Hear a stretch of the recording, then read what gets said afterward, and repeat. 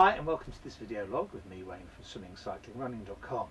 Well, some of you will already know that I consider myself to be what I would call a techno-tard. That is, I gravitate towards new technology and try and use it wherever I can to help me do what I do, which is coach swimming, cycling and running. So recently, and some of you will know this, I bought the DJI Mavic Pro, which is a fantastic device. And it's really one of the only ways you can follow open water swimmers or runners when they're running either in the field or on a road, or cyclists even on a track or on a road that you've set up. So I did that, but I saw this, a Katana Mavic tray, which effectively turns the Mavic Pro into a handheld Steadicam that you can use for any of those sports. And I've adapted it in a particular way that I think might help anyone who actually wants to use it in a coaching situation. Let's just set it up the way it would normally be set up if you were using it as it's intended to be used. Okay, so this is how Katana envisage you using your device. You can see I have my smartphone attached with the attachment that fits easily onto the top, and so you can look at what you're doing. You have your gimbal effectively, or Steadicam, doing exactly what you want to do. But as a coach, this particular screen is quite small if I immediately want to give reaction to one of my athletes or one of my swimmers. And if you're using something like Coach's Eye on a small phone, it tends to be difficult to use. Plus, because these files, and I'm using either 1080p at 60 or 1080p at 97 frames per second, are quite big files. They take a long time to download to a device and therefore use on something like Coach's Eye. So you immediately want to use them, you immediately want to give absolutely good feedback. But how do you do that? Well, I've designed a little adaptation. So remember, the problem is I want to give really good feedback to my swimmers or athletes. So I'm going to take away the smartphone and I'm going to take away the smartphone adapter. Let's put that down and away. And I'm going to put a little adapter that you can get virtually anywhere on the Katana. Now that's there. And I'm going to put this on the Katana. Now this is an adapter that can effectively fit an iPad or a tablet, and it's going to completely change the feedback that I can actually give to my athlete. I'll show you how it fits in.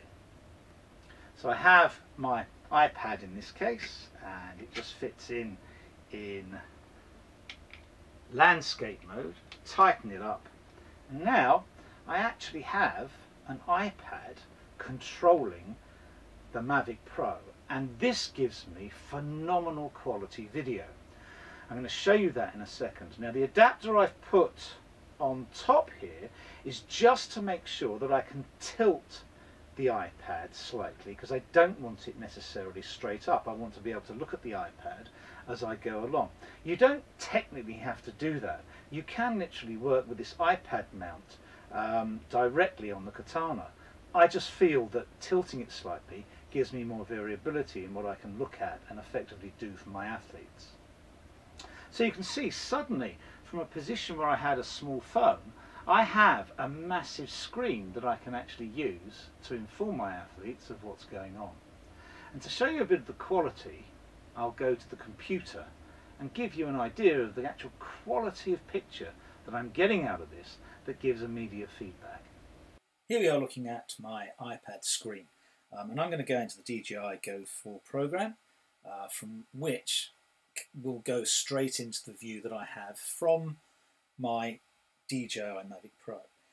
Now you're seeing the desktop that I've got. Obviously I'm not out and about at the moment, but you can still control things with these arrows on the right. You can control the gimbal up and down.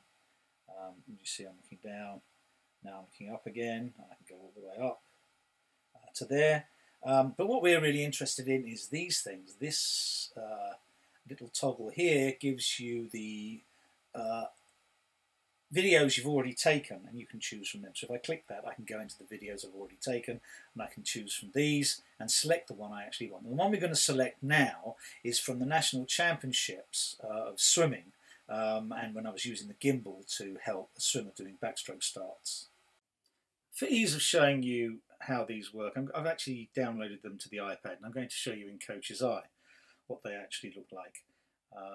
So we're going to go into effectively this one first. Now this one's being filmed at 60 frames a second, so it's 1080p, 60 frames a second, and you're going to see the quality of this video is absolutely superb. You can see we're trying to learn how to go off that backstroke ledge, and there he's not getting his feet out the water, so we're going to work on this. You can see as we walk along we've got a really smooth picture, and we can see exactly what happened all the way through that breakout. So one day we did about 6 starts, each time analysing the results, and then the next day we came back and I've changed the settings. And this time I'm doing 97 frames a second. You'll see it's actually slow motion, and this is on Coach's Eye. So not only is it slow motion, but I can freeze the action and we can see exactly what's happening. Now here, I think he's applying power before he releases his arms, but not enough power to get his feet over the water.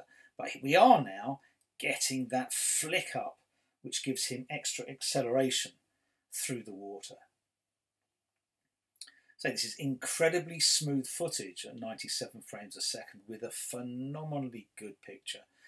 I've never seen a better picture than this in anything I've taken video for. And as he comes to the surface, we can then start looking at each arm stroke and see where the hand enters.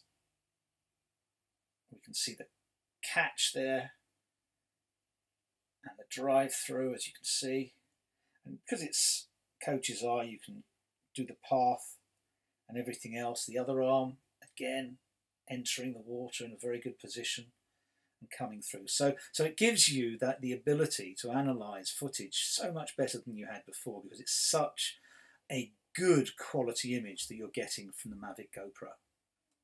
So there you have it. When you need immediate feedback to an athlete, you can't necessarily use a small phone. It's useful, but it's not as useful as you can potentially get it. And so just replace this with another adapter that fits an iPad or tablet. That gives you tremendous resolution and good size, and the actual footage you get off the Mavic Pro is good enough to give good feedback without downloading to something like Coach's Eye, which obviously I use all the time.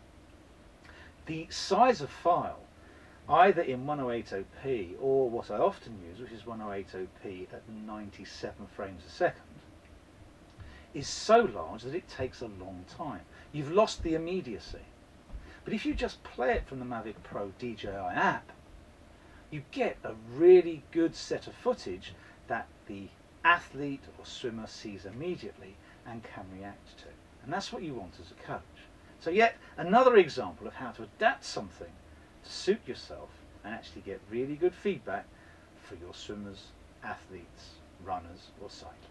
Okay, hopefully you found that useful. Hopefully you'll use that.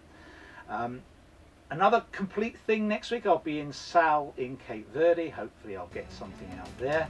See you then. I'll be slightly browner than I am today.